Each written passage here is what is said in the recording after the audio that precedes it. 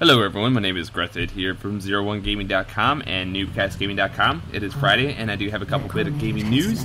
This is going to be a little bit shorter because it seems to have been a quiet day and nothing really news that I can report on. There's a lot of trailers and photos and such, but it's really hard to talk about photos and trailers, so we'll go with what I found.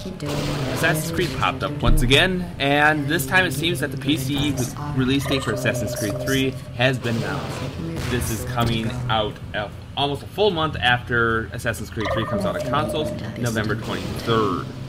This is the same plight that followed Assassin's Creed Brotherhood when that was released, so it seems that Ubisoft has this trend for releasing these games a little bit later on PC. Well, yeah, what can you do? You know, PC games have this tendency to come out after the fact, and unfortunately, it's not just Ubisoft, it's a lot of other games that do this, and it just happens to be that this is a rather big title. Assassin's Creed 3 is one of the more highly anticipated games of the year, and PC gamers are going to wait almost a whole full month before they're going to be able to play it over their console counterparts. I honestly think that publishers, if they're going to put out such a huge title such as Assassin's Creed, should probably get their ducks in a row and try to launch it all at once. Like leaving a sour taste in their mouths for your fans. The other bit of news, and this one's kind of a big one, it seems that Blizzard has been compromised. That's right. You remember talking about this before? Well, here it is again. Blizzard has officially been compromised, and they're willing to admit that's exactly what happened. According to a quote from the company, "This week, our security team found an unauthorized and illegal access into our internal network here at Blizzard.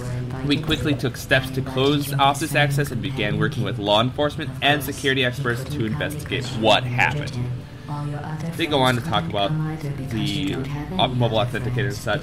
"We use Secure Remote Password Protocol, SRP, to protect these passwords, which is designed to make it extremely difficult to extract the actual password, and also means that each password would have to be deciphered individually. At this time, we found no evidence that financial information such as credit cards, billing addresses, or real names were compromised. Our investigation is ongoing, but so far nothing suggests that these pieces of information have been accessed." And of course, there's always a suggestion that since this compromise has occurred, change your password. Not only that, if you use that password with any other website, change your password there too. I do recall at BlizzCon 2011, there was the whole Blizzard, what happens if you get hacked? Blizzard, what happens if you get compromised? Blizzard, what happens if you get hacked? The reply was, "Oh no, that can't happen, we're impenetrable."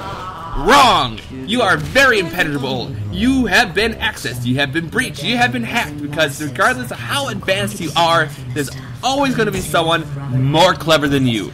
And guess what? Someone just proved it to you. So here's an idea. Don't think you're not flawed. Here's the thing. Everything is flawed. That is the way of the world. Everything is flawed. Once you can wrap your little minds around that, then you can realize that even though you're flawed, you can work on those flaws. You went way wrong, and you're lucky that that was the only damage that was done. There could have been a lot more damage that was done to you, Blizzard, because your egotistical mindset you had regarding your security. Shame on you. And that will do it for me this week. I'll be back on Monday with more gaming news of some variety. Of course, some point over the weekend, probably on Sunday evening, and I do mean Sunday evening. You'll probably catch one of my streams over at Twitch TV. That's right, twitch.tv/Grethade. If you have any comments about my video, whether they be positive or negative, please leave them in the comment section down below. I would certainly appreciate it. If you liked my news, please give me a thumbs up and subscribe, and I'll see you guys on Monday.